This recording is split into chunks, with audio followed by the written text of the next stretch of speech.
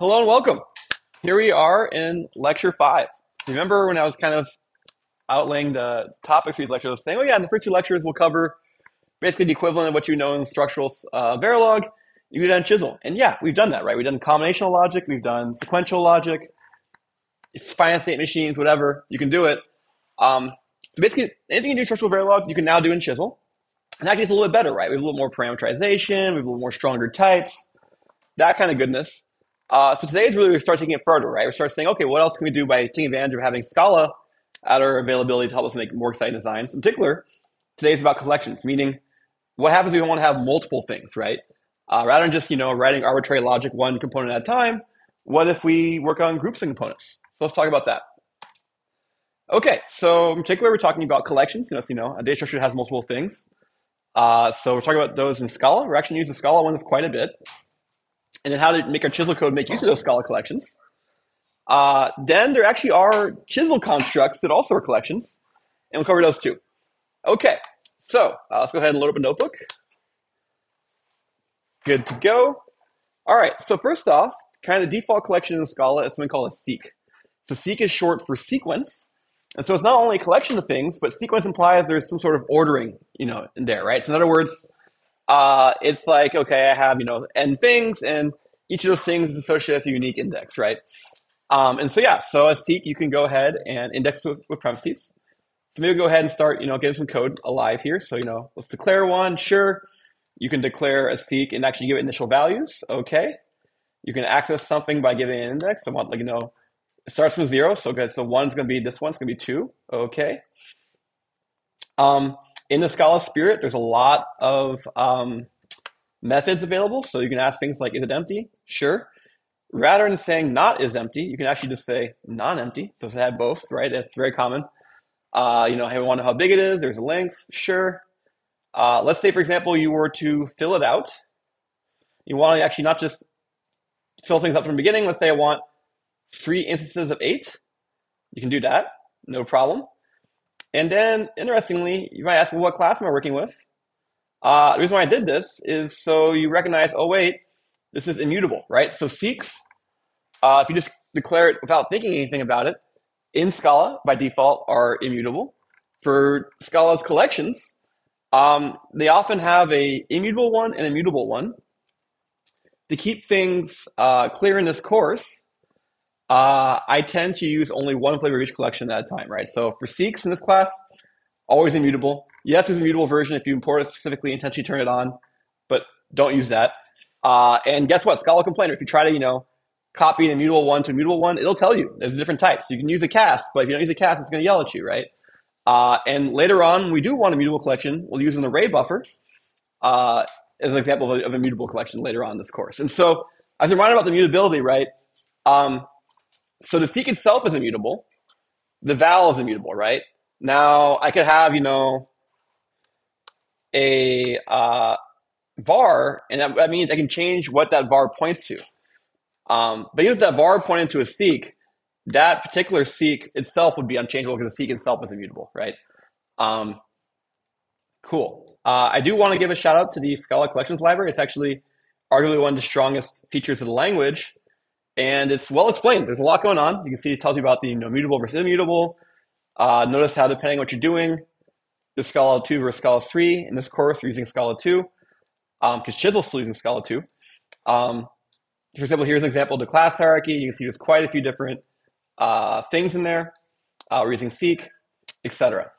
Okay, but we can come back to more data structures later on in this course. Seq is good enough for today. You may come across code or even executions where you see the word list or vector pop up. Understand that seq is a base class, and it's actually abstract. And so the compiler and language actually has to turn into a concrete class to actually run your code. List and vector both implement a seq. They have different, performance trade-offs. And I personally tend to find it worthwhile to just use seq all the time. And, there may be a performance penalty by not perfectly choosing list or vector at the right times, but I find just the simplicity of having a single type works great. More experienced Scala and Chisel coders are often much more deliberate about using list or vector to get the exact right collection performance they want. But understand, you may have a large hardware design, but the question is how many items are inside your collection. You only have, dozens of things in the collection. That won't matter much performance-wise. So Seek will be just fine. And that's what we're going to use for this course. Cool. Questions so far? Okay. So then another handy thing we're going to want to use is a range. So you've seen this in Python, but it's kind of handy to have it in Scala. So if you want to have a range of numbers, you can simply just say a starting number, until, and then the ending number. Now, you notice here I have both until and to. So until is exclusive, meaning it will not include that number. If you say to, it will include that number, right? So for example, if I had 0 to 4 versus 0 until 4, you can see that 2, 4 includes the 4. You also, of course, can change your increment. By default, it's by 1. You can say by 2. You can go backwards and say by -1. That's all fair game. So if you ever find yourself needing numeric range, this is how you do it. Remember that, much like Python, a lot of times if you have iterators on collections, you don't necessarily need to have a numeric range. You can get by just fine iterating directly in a collection. You can iterate on the seeks. We'll see that later today. Okay, so let's start putting things together, right? So how about, for example, doing something like a for loop, right? So for loop in Scala can do things like you used to in most for loops. If you really use all those crazy features, you can be much more sophisticated than that. But for starters, okay, let's just do a for loop, right? Let's perhaps iterate over one of those ranges, right? So 0 until 4, so that's going to go 0, 1, 2, 3, right? Until is exclusive. And just print it out. Sure, okay, that's cool. Well, what else can we do? Well, sometimes with for loops, you actually care about the iteration order and you want to keep track of, the prior iteration. Like that, maybe you want to have the last iteration reminded or something. You'll see a pattern of that later on. Sure, you can do that as well. You can use a var. So even though, I try to discourage var for the most part, some of the times I think var is most justified for this course. It's something like var with a for or a while loop. It tends to be one of the better times, most useful. Okay. And then this last bit of syntax here is kind of interesting. So Scala allows for, I'm going to make it a little bit simpler actually, where you write for once, and as you keep putting clauses, they're like nested fors. So here I have for written, the keyword's written once, but I actually have two scopes here. So basically it's actually going to do like the cross product, right? It's going to do all of them, right? It's going to do the outer loop 4 times, and each the outer loop iterations do the inner loop 4 times. So that's pretty cool, right? And you can see actually, it's not 4 times. Actually, I did it such as like a triangle, right? It does only from I until 4 rather than from 0 until 4. But you see the idea. And so this is pretty cool. So you can have some pretty interesting arbitrary for combinations where you write for once and you can nest a lot of variables, have much more rich iteration space. Or you saw the code I just hid for a second. You also can put constraints, right? Hey, I only want the situation. Okay, so in between the iteration space, the cases add up to 4. Maybe I want to revert this, allow it to consider the other ones. Okay, get 3, 1 now. This is all possible, right? So it's pretty flexible stuff with 4 inside Scala. It's actually can be even richer still. It's only just scratching the surface. It's one of these keywords where you might think, oh yeah, 4 is like, classic not functional programming. But no, you can use 4 in some pretty cool functional tricks. There's a lot more to it. As an example, you can go to this link, of course, see like they have 4 comprehensions. You can do filters and other stuff. It's pretty cool. Great. Everybody on board so far? Okay. Let's go try and use this as a chisel. So let's say the task I want you to build is you want to build a delay line, right? You might call this a shift register. In other words, you have a bunch of registers where the input of one feeds into the input of the next. And because we're doing things in chisel, we're doing a generator, right? So rather than building this for a fixed depth, we're going to say, you know what? I want to have this parameter n, which tells you how many registers it has to go through. Let's go ahead and try and build one of these, right? So for now, we're not going to worry about bit widths. That's an easy thing to fix later on. We're just assuming it's 1 bit. That's fine. We can fix that later. But we're going to say, okay, taking an end number of registers. Okay, I have an input and an output, sure. And then what am I going to do? Well, I'm going to make sure my code works. So I'm going to protect myself and say I require there's at least 1 register. If there's a register, this code just as written is going to break. In a minute, we'll actually show an example of where the code is just fine with 0. And that's actually really cool. So what do we need? Well, we need n registers. So for that, we might as well declare n registers. No problem. So we use the seek to hold them. So yeah, we want n instances of reg, and we're going to give them type bool. Sure. Given those registers, what do? Well, we connect the first one to io.in. Yeah, this is reg 0 over here. Then with a for loop, we go connect the rest of them. In this case, we actually deliberately go from 1 to n. So that way, and then we connect to the prior one. So in other words, we do 1 minus 1 at 0, so it connects back to the first one. Everyone's connected back to their prior one. Then you got to do the last one connected to io.out. And so this does it. Hopefully I convince you this works. We actually look at the Verilog. As a brief note, I also decided last night to make a simple shorthand. I kept writing print line get Verilog so often in this class. Why not just do print Verilog? It's fixed behind the scenes. It's a simple syntactic sugar. But anyways, yeah, guess what? We said we want 2 registers. We can see 2 registers here inside this code. We go down to 1. No problem. We have a generator, right? This is pretty spiffy. Now 0 is going to say I don't meet a requirement, right? But yeah, I could do 8, have a giant thing. Yeah, no problem, right? We built a generator. That's pretty neat. Cool. So, questions so far? Yes.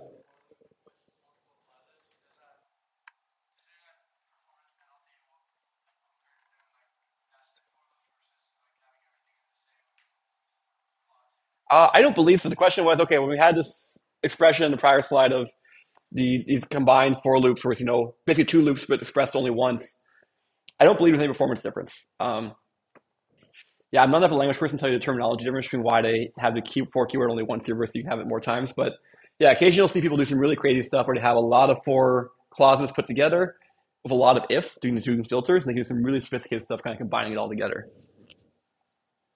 Yes.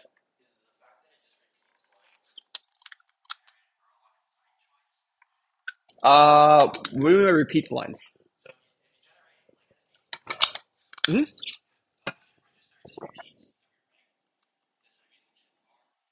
Oh, yeah. Okay. Yeah. So that's a great point. Okay. So, correct. Chisel does not use Genvar. A veteran Verilog programmer could definitely use Genvar.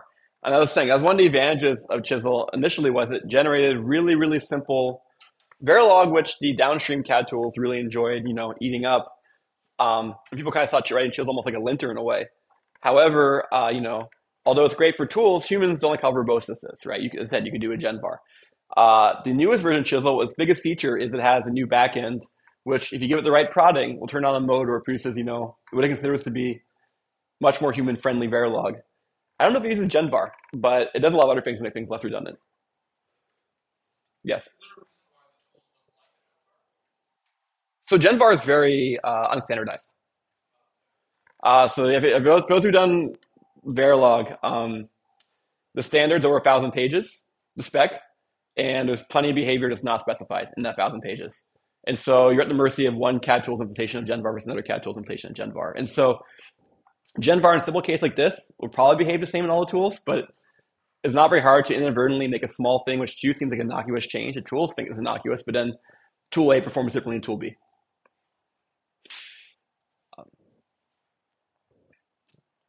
Cool. Okay, so this first one's pretty neat. Functionally it has what we want, right? We declared n registers, we connect them all up. We know we connect the corner cases of the first and last, and connect the little ones in the middle. Looks pretty nice. What shortcomings are there? Well, we have to have at least one register, right? So let's say I want to have a really, parameterized generator can handle the case of 0. I would need an if clause to handle that. That's not ideal. Otherwise, it's decent. So let's see what else we can do to make this better. Well, we can. What if we use a var, right? Even though I'm encouraging you to not use var, here's an example where var used correctly can help make it simpler, right? The thing in the prior slide, if I go back a slide, the reason why we needed at least 1 is because this for loop has a -1 clause here, right? So 0 minus 1 is going to be -1. That's not going to be okay. But by having a var, we can be clever, right? We can use var to hold the last connection. So that way we can start from 0. And so just the 0, 1, instead of going to -1, is actually going to be grabbing io.in, right? The other thing we're going to do clever here is it turns out we actually don't need to have a sequence of all the registers. Even though we're going to have n registers, you still need to have a sequence, right? In this case, we're going to declare them one by one as we go through the for loop. So each time in a way, we're kind of going to have like a last const, like a pointer in a way to the most recent register. And every time the iteration of the loop executes, I'm going to make a new register and have that connect to last con and make last con equal to that one, right? So kind of just keep adding things onto the tail in a way. And so yeah, this is a simpler, tighter code. And if we go ahead and generate this, it's going to look exactly the same in the output. So even though I've changed the chisel, the resulting Verilog is unchanged. But like I said, the nice part of this one, is there's no require statement, right? I can have n be 0, no problem, right? It can just pass straight through. This is pretty cool, right? This code is a little bit simpler. It's more flexible, can handle the case of 0. So this is actually the judicious use of var, right? So this is the one that's, okay, yeah, this helps. This is good.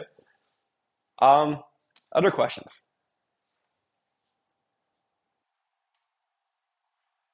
So you're going to see throughout the quarter, occasionally we'll do the exact same module multiple times, kind of tweaking it and using new language features and making it subtly better. And sometimes, like I said, you saw that last time where I, was using that really spiffy register thing to like run a really long line. Sometimes you go too far and it's too dense.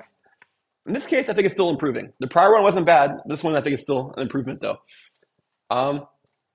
Okay, so let's put for to work, right? So if you remember from lab 1, you've already had to do this, where I asked you to like write a lot of combinations out, right? For testing. It seems like, gee, if it's brute force combinational testing, that should just be a for loop, right? Here we go. Let's do that for for loop. In particular, notice how we set this up, right? Here's some combinational logic on the left. This could be anything. But the key thing is we want to do combinational logic of 3 Boolean values, right? So, or technically the bools when they're in chisel, right? What do we do? Well, we want to consider if they're, true or false. Put those in the seeks and iterate through those, right? So basically, 3 nested for loops. We can iterate through all those. There we go. And yeah, we can go ahead and, poke the values in for A, B, and C. Added a print line here so we can, see what happens. And then we go ahead and check the expect. Okay, so we go ahead and do this. Oops, I should declare the module first. There we go. So what are we printing? Well, in this case, we're printing the input cases, not the output of the circuit. Let's say we actually wanted to print the output of the circuit, and we added a printf, right?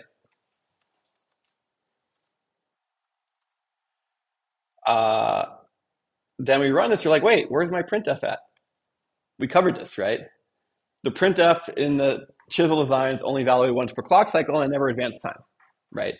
So this one, the print line worked just fine because it's the Scala print line. So every iteration loop, the Scala print line is evaluated. This printf is, put into the hardware design. It's not going to put in the real hardware and physically, but in simulation it still exists. However, that print's only going to be evaluated once per clock cycle. So that's if I want to actually have that print do something, I need actually advance time. So that depends. If you're doing purely combinational work, you don't need to advance the clock. You can just change the inputs, check the output right away. However, if you want to do things like waveforms or printfs, you're going to want to step it. Yes?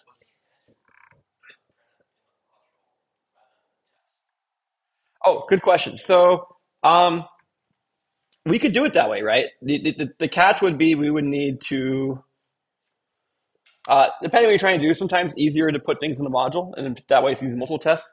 But in this particular example, you might notice that here are the inputs. We actually want the output, right? So now I'm going to try this. I've never done this before. Let's go ahead and try to grab that output, right? That peak. Yeah, okay, it does come out. There we can see it. You can do some more formatting stuff to make it look prettier, right? But yeah, that'll work, right? So peak lets you read the value of a signal.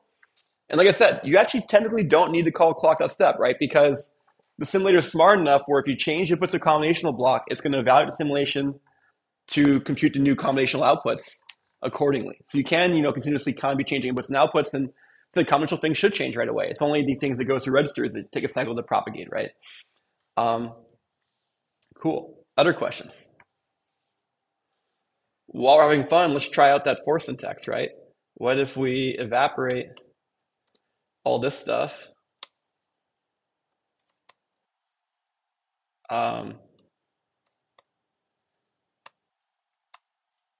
Oops, I got to put semicolons, don't I? And then we need fewer of these.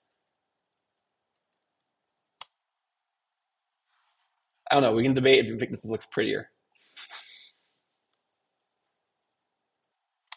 Hopefully this works. Yes, it does. Okay, yeah, so that's the simpler for syntax. I don't know. Is that more clear? Is that prettier? Maybe. Maybe, actually, I don't know. It's less nesting. Cool. More questions.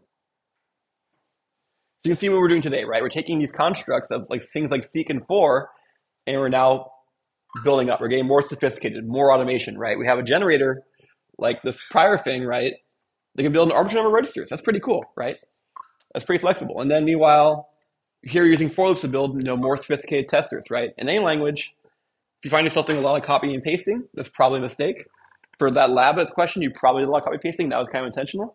But normally, you want to do programmatically. So use a for loop, right? Or in this case, 3 for loops nested. Cool. Okay. So then if folks have no more questions, we can jump right on to chisel vec, which is the chisel component for a collection. Now, I'm going to keep talking about this over and over again because I think it's a common point of confusion with students, but I think we can do this, right? So seek is a Scala collection. And as you saw in the hardware example, right, that's usually sufficient, right? You can, as you're building a design, right, remember chisel, at the end of the day, you're instantiating things and connecting things, right? And so with a seek, that helps you what you want to do, right? You can instantiate a bunch of things, put them into a seek, and then you can access them to connect them. Works just fine, right? It helps the majority of the cases. There are a handful of cases where in the hardware, you want the hardware thing itself to be dynamically addressable, right? In other words, like, you know what? I, want the hardware to select which element out of this array, so to speak, right? For that, you need a vec. The other time you use a vec is when you want to have a parameterized number of ports, which is done with that mechanism we described, right? And so the syntax is not too crazy, right? Vec, number of elements to type. And like I said, a lot of times you're impacted Scala collection. I have a lot of students kind of in a mindset of, oh, I'm writing chisel, let's use vec. I'm like, you probably can use seek, and you probably not just can, but you should use seek. You should only use vec when you really need to use vec. Now, the thing about vec that is interesting when it comes to teaching this and learning this is you need to realize from the point of view of the chisel language developers, vec is not is a type. It's not a physical thing, right? So rather than thinking this is like a dynamic array, think this is a type. And it's the reason why that distinction matters. And let's say you want to have a bunch of registers addressable by a vec.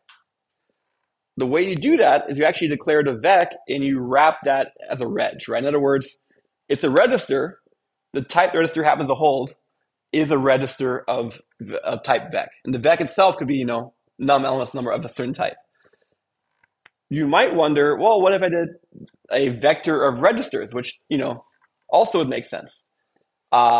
If you accept the notion that vec is a type, not a physical thing, then you see why the other order of events is not allowable. And early versions of chisel, like chisels 1 and 2, did allow, vec of reg and reg of vec. Chisel 3, years ago said, no, just reg of vec. And like I said, if you buy into this notion that vec is not a physical thing, but it's a type, it makes sense. And so for that same mentality, right, you have like a wire, right? You can have a wire of a vec. You cannot have a vec of wires, right? And so, yeah, it's a little bit philosophical, but you can think about it, right? Like, a register or a wire is a, tangible thing. Now, technically right now it's still in software, but when it's manufactured, it's a tangible thing. Meanwhile, like a uint, that's a concept, it's a type, right? It's not actually a tangible thing. You can't touch a uint. You can touch a uint as a wire or a uint as a register, but you can't actually touch a uint. The same mentality for vec, right? You can't touch a vec. You can touch a vec instantiated as a register or a wire, right? Like I said, the reason why to me this is not a perfect mental model is just because, if you actually dynamically address, that vec is going to have a mux, right? But that detail aside, this is kind of the way it makes sense. Before I show the example on the right, maybe I'll pause for questions. This is kind of a deep concept right here.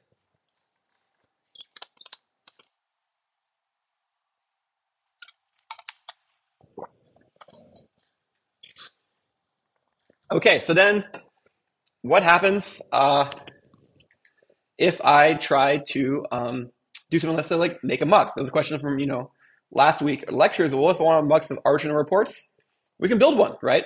So this is a mux that has n ports, and just because we can, each of them is w bits wide, right? So you can see, for example, the input is a vec. We talked about one of the use cases for vec is parameterized number of ports. So I have n ports. Each one is w bits wide. Now for select signal, to select between, n things, I need log 2 bits. Okay, this is not a one-hot encoded mux. And then the output, okay, it's w bits wide. And then what else do we have? Okay, well, it's actually really simple, right? Vex, right? You just use, array indexing style. So, in Scala, both Seeks and Vex, you index into them with curly braces, not square braces like a lot of other languages. Yeah, so simply just of the inputs, select it, right? It's actually couldn't be simpler. And then what is that in the Verilog? Well, here it's doing the, automatic implementation using a lot of 2-to-1 muxes. So you make this bigger, it'll keep using more 2-to-1 muxes in this kind of, unbalanced linear tree. Now it's interesting, of course, it sets it automatically setting the number of selection bits correctly, declaring all the input bits. So this is really neat. We have a nice little compact syntax here. Someone in our design library wants to use this mux. All they got to do is say that, and then they get the right number of ports they want, select bits at the right size. Oh yeah, I don't want 1 bit, I want 4 bits wide. Boom, no problem. Comes out right away, etc. Yes. Oh, it's definitely cascaded. Now here's the thing. So it's a great question. You're saying, wait a second, cascading 6 muxes, isn't that like bad for critical path or something? Uh, Believe it or not, and this is one thing that surprised me, uh, every cat we've come across does the right thing with this. So it's like, oh, you have 6 muxes cascaded? I know what you want. I can do the right combination of trees or 4-to-1, 6-to-1 muxes. It'll solve it. So it actually optimizes this really well. Now, it's an interesting anecdote. So for research, like I said, in my research group, we built something called Essent, which is a simulator for fertiles. Take the output of Chisel and build a really high-speed simulator, it's the fastest simulator out there. And so guess what? When Chisel is producing these unbalanced mug trees, let's say you have not just 8 things in your vec, you have 1,000 things in your vec, it actually produces 1,000 2-to-1 muxes in that like unbalanced cascade formation. So for years, when that goes into C++ code or generated from a simulator, like, oh my gosh, this is going to be a huge slowdown. We determined it actually was such a small fraction of overall design, it wasn't that much of a slowdown. And actually recently we profiled it and actually found out that for whatever reason, Clang, when given 1,000 lines of plus code like that, unbalanced, does the right thing.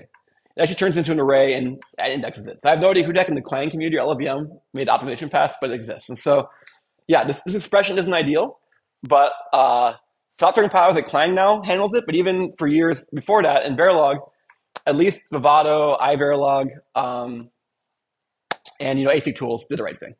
But you're right, it's not.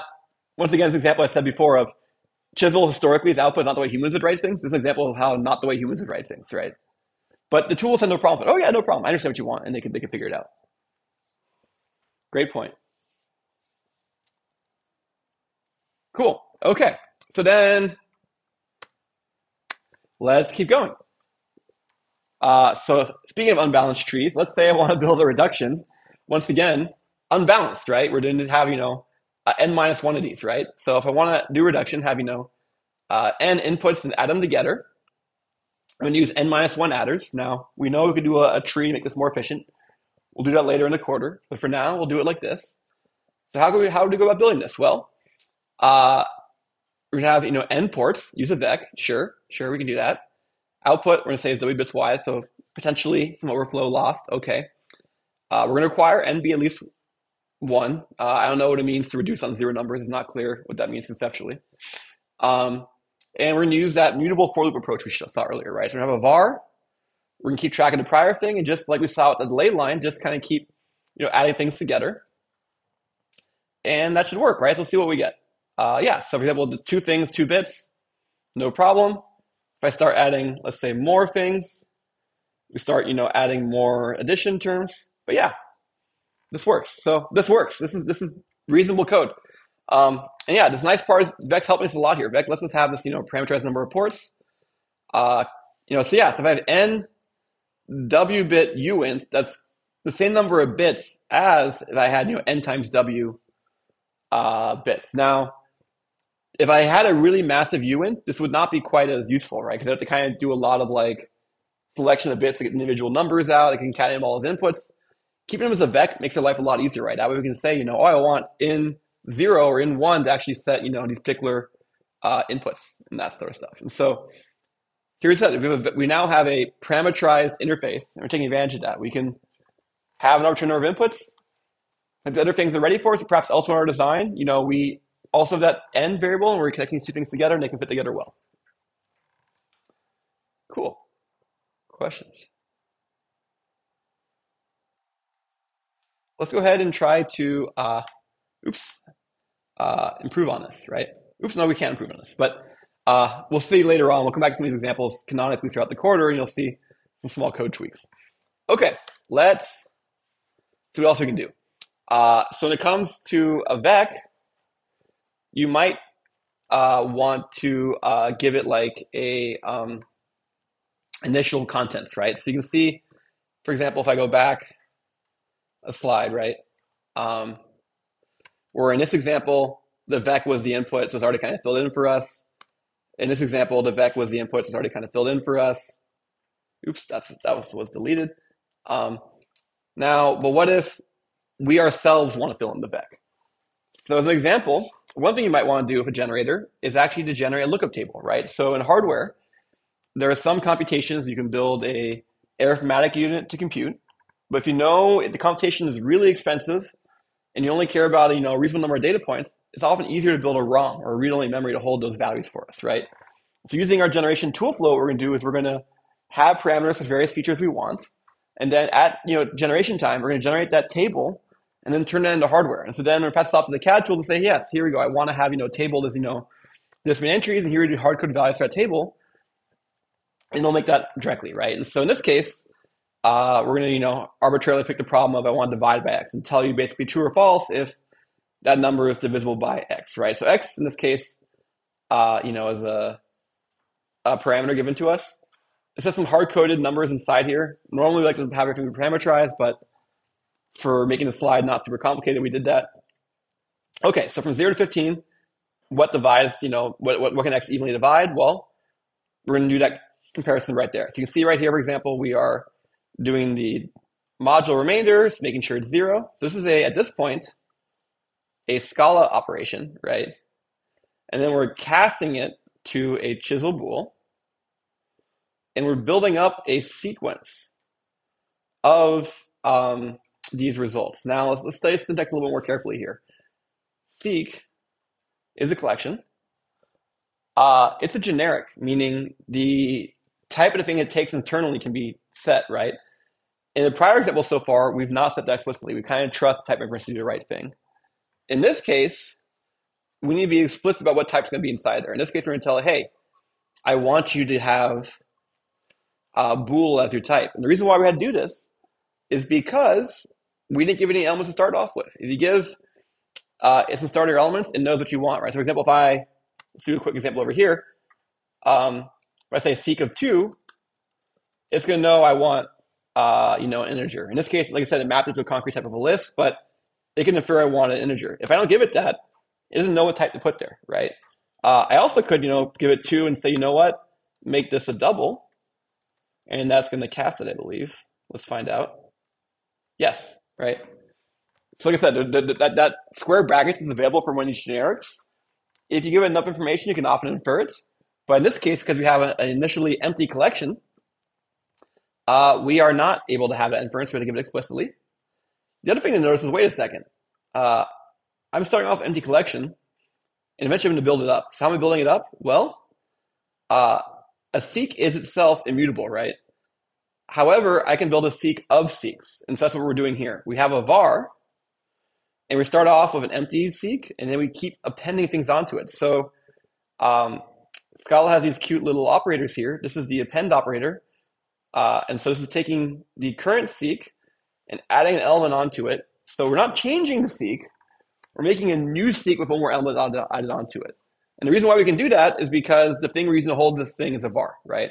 If this was a val, I couldn't do this because I would keep overwriting the val and it's not allowed, but it's a var, it's okay. What's interesting is you can actually, this is the append operator. You also can prepend if you swap the order like this, right? But we actually want appending behavior in this case.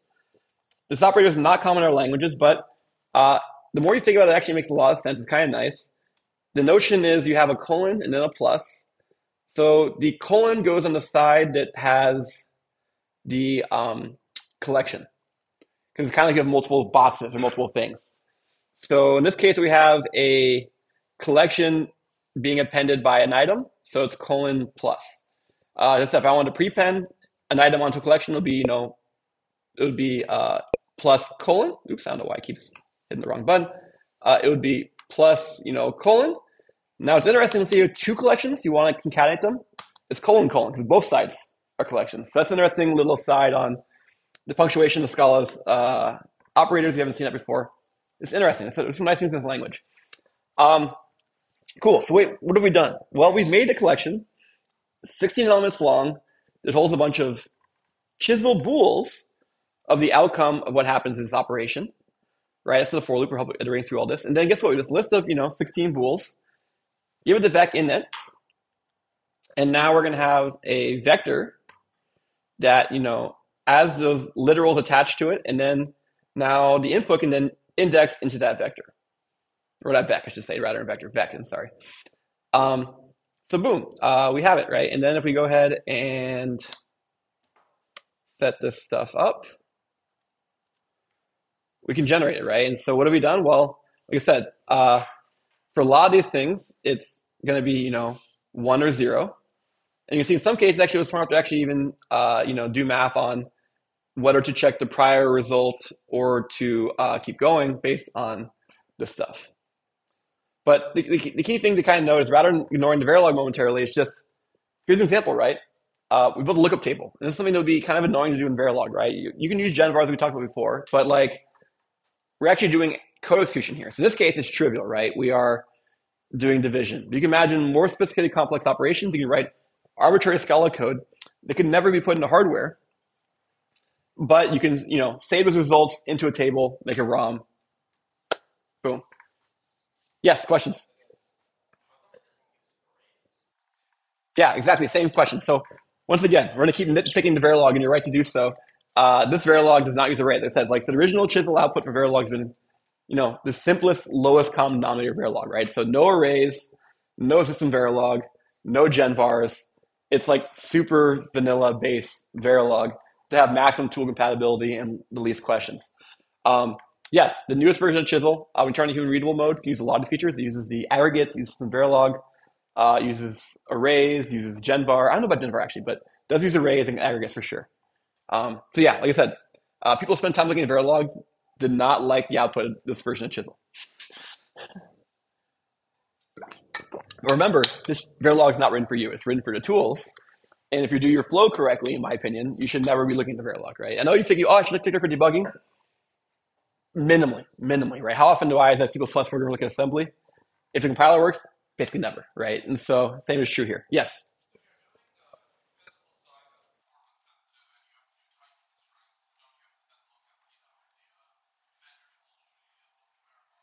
Yeah, so I'm going to repeat this for the recording. The counterpoint to my point was, suggested by a student, what if you're doing physical design? Wouldn't you have to look at the Verilog then to do constraints? Maybe. Guess what? Sci-fi put considerable effort into making the Verilog prettier for humans. They have, a good cost accounting methodology in their strategy, so I'm sure they saw value in this, right? So my understanding was actually more so probably verification and physical design, but those people spent a lot of time looking at the Verilog, and the humans found their time was being eaten up by this, more verbose, less, nice Verilog.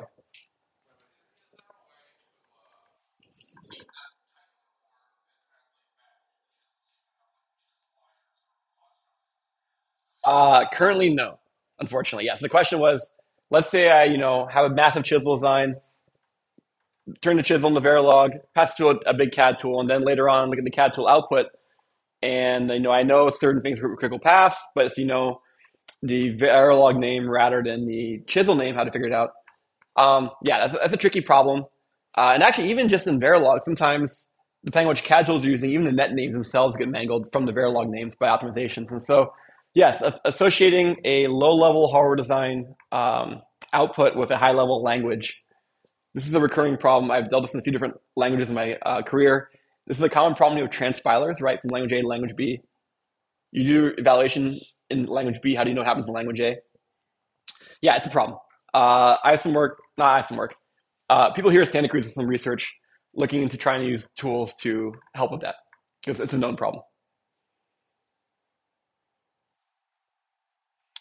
Cool. Let's keep going. Oops, get out of that box. So we've seen a few different examples today. We tried, seeks and vex. Then there's a mem. Now, mem is of course short for memory. And so many of you in the back of your mind are probably thinking like SRAM, right? You would not be alone in thinking that. Mem actually isn't quite necessarily that. So mem uh, is a few things, right? So number one, it is stateful, so it's not just a wire, but it has a combinational read, so zero cycle delay to get the values out. So think of a mem more as like a lot of registers with a mux rather than thinking of it as like, a SRAM. The writes are clocked, so there's one cycle delay to do a write, but zero cycle delay to do a read. Let's say you know you want an SRAM, know you want a latency. That's a sync read mem. Now, actually, both mem and sync read mem, you actually can control the delay parameters. They can be arbitrary delays. It's just if you use the constructs without any other arguments, what do you get? Mem, combinational read, in other words, zero cycle delay. You get a zero cycle delay, you get the value right away. So it's like you have just the mux reading of register. Synchronous write, it is going to registers. And yeah, you can play with these, right? Now, what's interesting with these mems is that a lot of times they make our life easier, right? So even though this is not necessarily going to be SRAM, there's times when you have what would be a reg of vec. Reg of vec works great. There's a lot of times when it's even tidier still regging a mem. And it's not just for your code expression, it's also in a downstream tool flow. The Chisel and Fertile tools can scale better with mems than they can with large vecs. So if you want to have, let's say, like Ferry 2000, these things, a Ferry 2000 element mem and Ferry 2000 element vec are both possible, but the mem's going to be a lot happier in the tools. Also, to the earlier question, a mem will use Verilog arrays. So that makes them look prettier already. So like you'll see that in a second. When it comes to accessing these mems, now mem you can declare, of course, you need to read or write to it. You can make as many ports as you want. The ports can be either declared implicitly or explicitly. We'll show both examples of both. Now remember, let's say you're actually hoping to use SRAM. Well, in that case, you're going to use a sync read mem. But even then, if you have too many ports, that's not okay for your memory. So make sure when you add ports, matches the technology you're trying to map to. For things like on FPGAs using BRAMs or block RAMs, yeah, if you have a sync read mem and you keep the number of ports you use low enough, the Verilog emitted will be passed on to like an FPGA flow like Vivado. And Vivado will correctly infer its BRAMs. That's great. Life is easy. But in a lot of designs, if you really care what memory you're using, you're probably going to use some intrinsics to say, I want, this exactly provided, SRAM for the exact, dimensions, whatever, you'll do that. But mem is still a great default for a lot of things. It's good to get started, and then perhaps later on, you're doing advanced physical design, you'll probably map to an exact memory you want for the exact chip or something. And if you really need to, there's things like write masks as well. Okay, let's see some examples, right? So let's say you're processor designers, right? So one of the key parts of a processor is the register file. So let's do a RISC-V register file, right? So hey, let's say I want 32 64-bit registers, and I want to have 2 read ports and 1 write port, right? It's what you need for your canonical RISC pipeline, right? You want to be able to do an instruction. Some instructions need 2 arguments. Some only need 1. So that's why you need 2 read arguments, 2 read ports. And then, of course, I'm going to write back the result. That's why I need that 1 write port. So yeah, you see things like I need to give the register, 0 to 31 for the, the 2 read arguments. If I'm doing a write, I need to get that register as well. Now, you're not always doing a write, so you want to write enable to see if you should turn it on or not. If you're doing a write, of course, you care about the data. And then there's also the output of, what did you actually read out of things? Okay. Now, if we look at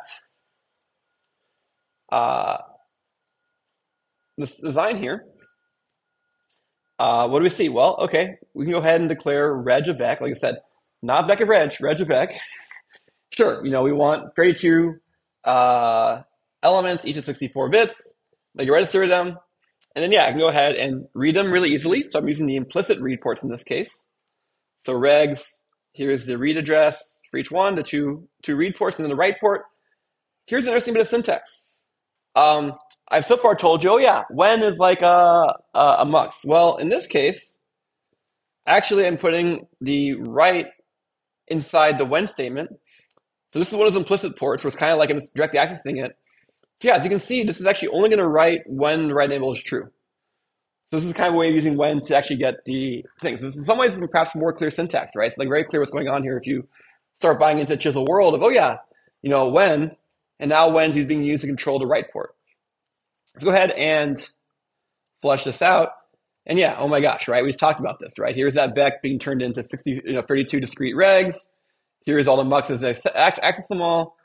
Oh, right. Why did I do this to myself, right? Like I said, so hardware wise, we hope the CAD tools will recognize, this massive mux, 2 to 1 mux if you do the right thing. It usually does, but can we do better? Yeah. Let's go ahead and use that mem, right? And then let's go ahead and rerun this. Look, it's using the array syntax, and this thing's way shorter, right? Like I said, so it's probably gonna be the exact same hardware with most CAD tools coming at the other end, but guess what? The time to run the chisels faster, the time to generate the code's faster, the Verilog is shorter. Now, there is some complexity here because now they're using a mem. You got to think about the various, ports associated with a mem, but that's okay, right? And you can see, for example, yeah, like here's like the write enable being applied, right? You're only applied to write. In that case, the reads are combinational, so it can do those anytime it wants to, like right here. Oh boy, get some nice rainstorm going on outside. All right, cool. Questions? Yes.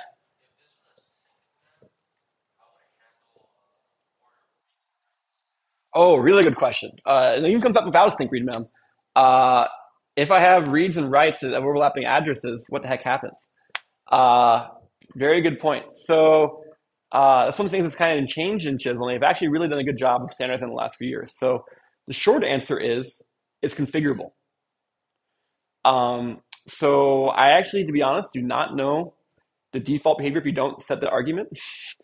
But if it's something that's concerning to you, yes, for both mem and sync read mem, you can give the arguments for what happens when you have read and writes the same address. Usually, I believe you'll get the old value, but it's worth double checking. I wouldn't bet my life on that one. And that's a good point. This happens all the time. You have multiple read ports and multiple write ports. Like which one do you get? This is nothing to be concerned about. Yeah, cool. Other concerns. Okay, so then let's see what else we can do. Um, well, what if? Well, here's a version of the mems. So that we just saw that a second ago. We like it. It's cleaner. Um, Now, what if I want to have a parameterized number of ports, right? Hey, we learned that today, right? We know about vex. Let's do that. So we're going to have n read ports, one write port. Okay, let's do that, right? N read ports, one write port. Um, Very doable, right? We have a vec, so a number of read ports, each one of them a certain size. Now, it's not just a vec for it's a vec for the addresses, but also a vec for the outputs, right? And then, yeah, you can see, okay, well, how do we set this all up? Well, we're going to use the mem, makes things kind of nice and tidy. Uh, Now, for each one of those read ports, we're going to use a for loop to actually connect it, right? So each read port, we're going to, read out that mem. And we have a single write port. You can imagine doing, k write ports. You could also do that just fine as well. And then, of course, yeah, this works, right? So if I want to have 4 read ports. Oh my gosh, yes, I can have 4 read ports. It's that easy to write that in Chisel. So you can see already today we're doing some things where not a whole lot of code, not a whole lot of complexity, but very flexible, right? These are generators. It's the whole point, right? The point is we're writing code to avoid human effort later on. Now, as discussed, maybe, well, this definitely will be function correct, but what if I'm really worried about performance? Maybe I need to make some certain design changes to make, a 10-port register file. You might need to do that. But it's not so much building a registry file this way. It's more just about showing examples of here you can do things by taking advantage of having a language like Scala, but in other words, just having an actual language to run some code to figure out what you're actually doing, right?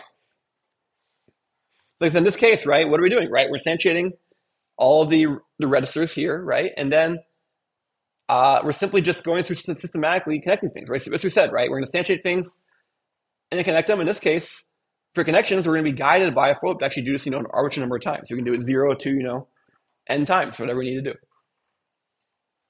Actually, I'm curious. Will this work with 0? Let's find out if anything breaks. Uh, it seems to have pruned the write port. So yeah, maybe I'll say that's a fail then, right?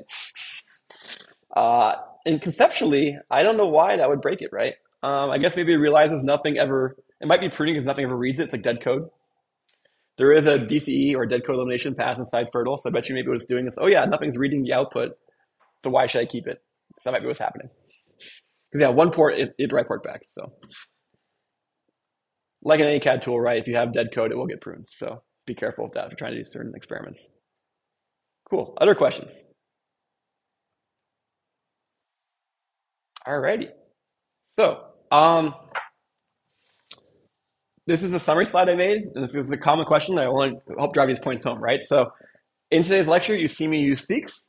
We've also used vec, and even just a second ago, mem, right? So, which one should you use when?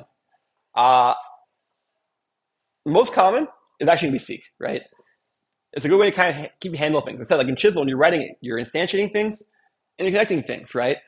And so I think it's a great way to hang on to those things until you connect them the way you want. Sometimes you can connect multiple things. You don't even need to have a sequence, right? You saw that with our second version of our delay line earlier in today's lecture where we had a for loop. We didn't need to have a seek for that, right? We actually found that if we used that var, we had enough things to remember, and that was sufficient, right? Like I said, so it's very often a case where you have, n things you're holding on to while you're generating, and you want to index them. Sure, a seek can do that, right? You only need the vec if you want that addressing and indexing to be done by hardware while it's actually running. Not in elaboration time, but actually in the physical hardware. The other example, of course, we saw was, when you want to have an arbitrary number of ports in something, really nice. And other times, you really want memory. Like I want to have SRAMs, I want to have BRAMs. Secret MEMs, your friends. Cool. Other questions? Okay, before we wrap up, I want to give a couple logistics points. So we're moving along just well, and people are doing great. When you have questions, please feel free to ask them on Slack. On Slack, not only can I answer them, but also perhaps your classmates can also answer them. Now we can have that. And also, I prefer to answer questions on Slack because that way the question answer response I have with a student can be seen by other students, and they may have the same question and can learn from that. Additionally, homework 1 was due earlier in the week. Good job, folks. Homework 1 is due tonight. I posted homework 2. It's actually due next Monday. We're moving along quite fast in this course. Lab 2 is primarily about Wednesday and today. There's like one thing, seek.tabulate, if it's confusing in the lab. I'm covering that in Monday's lecture. But you can probably figure it out if it's not. And then homework 2 will be posted probably tonight or tomorrow. It'll be due next Friday. Cool. Any last questions? Yes. Yes. Yeah, in 3 days. Yeah. The goal is to have one homework and one lab per week. And so, yeah, usually the labs, you won't have a full week for them because the point is supposed to be a quick assignment just to kind of get you ready for the homework. I'll try to give you close to a full week for the homework normally. Yes. Oh, question. So is the auto-graded grade your final grade? Potentially. For homework 1, for lab 1, there was a couple of issues where we knew there was an auto-grade issue. That's why I've not posted the grades, since I will have to go in and maybe manually do some things. In general, whenever the grade ends up on Canvas is your, intended final grade. If something comes up that you believe makes us wrong, please speak to us. We'll see what we can do about it. As I said, I've not propagated the grades from lab 1, so I got to note to fix some manual cases. But normally it'll be auto-graded, and normally I'll just propagate the auto-graded grades to Canvas, barring any other issues. Yeah.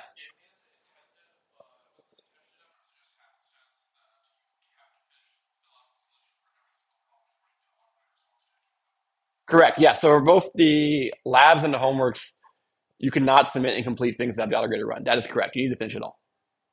So the way to think of it is, do not consider the auto-grader tests your development tests, right? You should be writing your own tests, right? The auto-grading is grading, right? So, I expect the average student might use the auto-grader 3 or 5 times per time. You submit it, you have one thing wrong, you change it, oh, I didn't fix it, okay, try one more thing, okay, now you're done. Three submissions, you're done. If you find yourself doing, 100 submissions to the auto-grader, that's not what the auto-grader is intended for. It's also going to be a lot of your time. The auto-grader is not super fast, right? So that's a lot of waiting time for you. So definitely, especially for the homeworks, you're going to want to have a lot of tests yourself locally, run those, have high confidence in those. As you've all experienced, if your code does not compile, the auto-grader does not run, right? And so you don't get a whole lot of feedback because you don't know what even happened. Cool. Other logistics questions? Okay, great. All right, we'll see you all on Monday.